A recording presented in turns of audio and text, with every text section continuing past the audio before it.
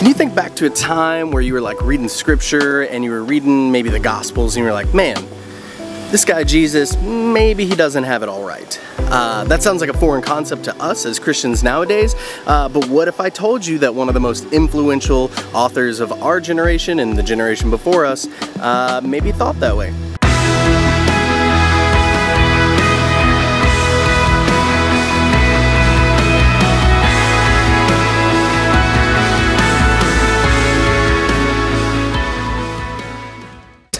I think sometimes we can maybe accidentally stumble on some things, and what I want to talk today about is C.S. Lewis. This guy was great. He wrote a lot of really good stuff, but he said one thing that just really irked me, and then I started doing some research on it and started seeing like, oh, maybe there's something to this. So today, talk about the one thing C.S. Lewis said that drove me nuts and how it brought me to crazy revelation in a lot of other areas. But first, let's get some coffee because you know I can't run without it.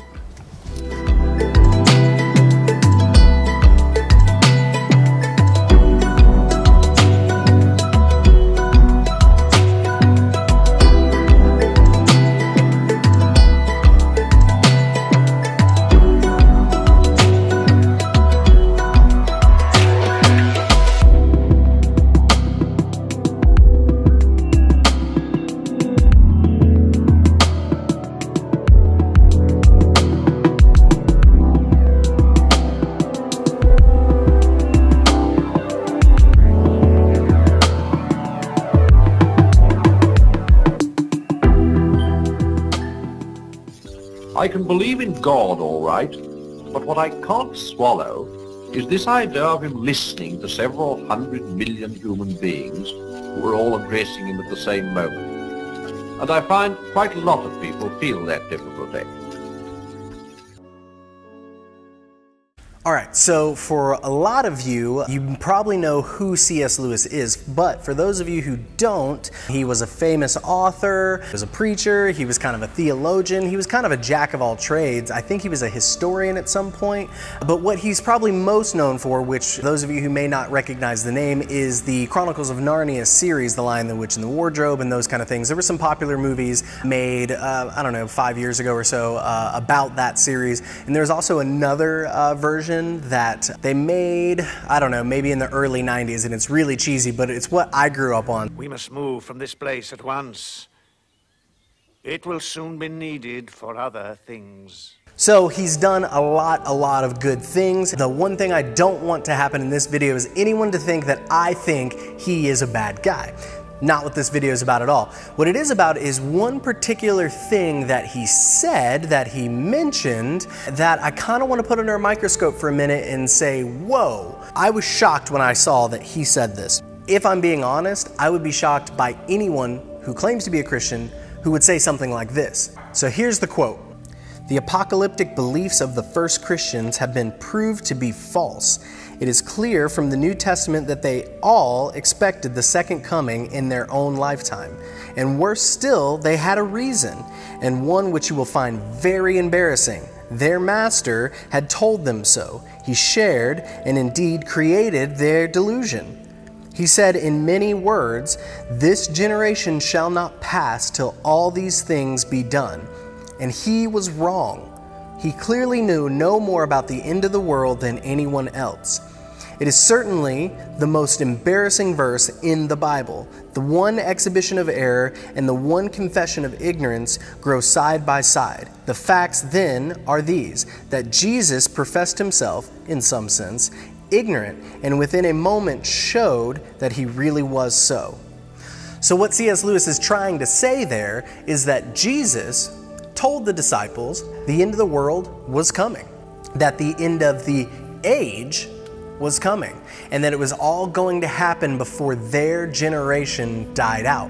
This is a topic that is shrouded in a lot of mystery, and I do not necessarily blame for C.S. Lewis not having an answer to this mystery. However, when we study, when we look at Jesus' life and his words, the one thing that I can't bring myself to do is to say that Jesus was wrong.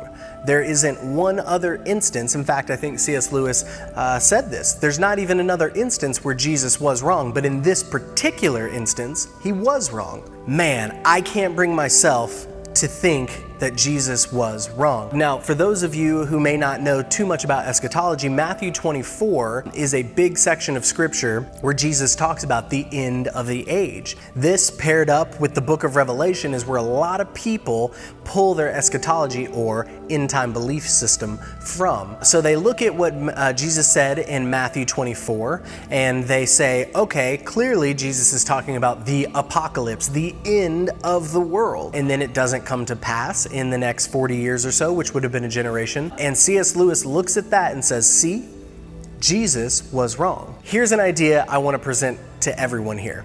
What if Jesus wasn't wrong? Now, before you go nuts, what I'm not saying is that the world ended within a generation of Jesus' death. What I am trying to put on the table is that maybe, just maybe, C.S. Lewis and a lot of our modern eschatology has missed what Jesus was talking about. What's funny is that when I mention these things to most Christians, they have no clue what I'm talking about. It's kind of like deer in the headlights. There's something significant that happened, and I don't want to get too much into eschatology here. Maybe we can attack that in a later video. What I do want to do is try to show you what I believe Jesus was talking about and where I think C.S. Lewis missed it. For those of you who do not know, in 70 AD, the Roman Empire basically surrounded the city of Jerusalem and completely leveled it. I'm talking destroyed it. If you've read some of the historical accounts about what happened, this should be a movie. I mean, this is, I think, on par with maybe Braveheart or something like that. It was bloody, it was nasty,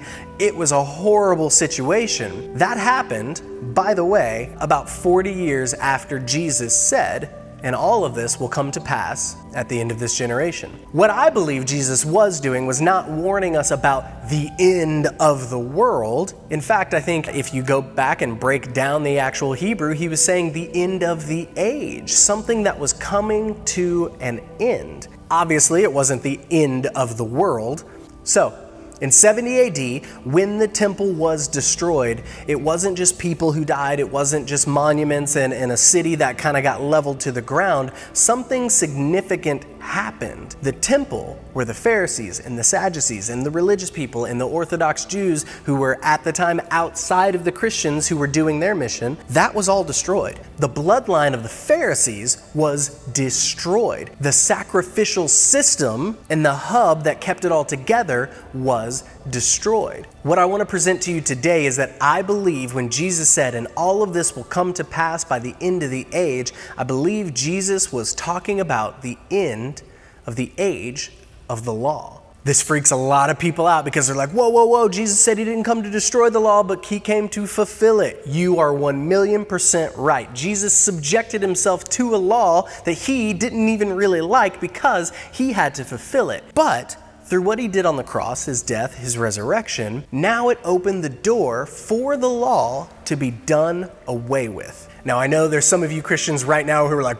dude, no. And I get it. For a long time, I was taught that no, maybe we don't need to observe the law, but there's still some good stuff in it. And if you guys saw my video, The Mountain of Relationship, which I'll pop up right here, you'll know that maybe the law isn't what we always thought it was. I believe if you go back and read what Jesus was saying in Matthew 24, it lines up almost perfectly with what happened in 70 AD. So the reason we're talking about C.S. Lewis today is not so much a critique on him or his life, but I do believe it was something important that he missed in that quote. He thinks that Jesus was wrong, that Jesus missed it because the end of the world didn't happen within a generation. However, I would argue that C.S. Lewis did not understand that Jesus wasn't talking about the apocalypse, the end of the world. He was talking about the end of the age of the law. So, now here's the big question. What does that mean?